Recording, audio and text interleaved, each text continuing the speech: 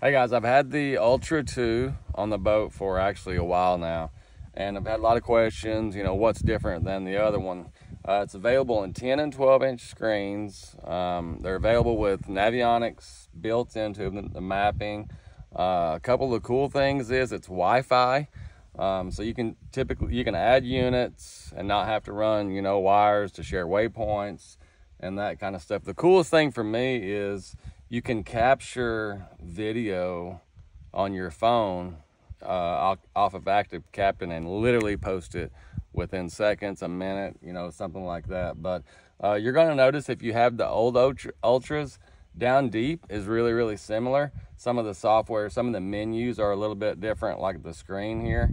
But once you get into it, it's really, a lot of the settings and stuff are the same. So the new Ultra 2.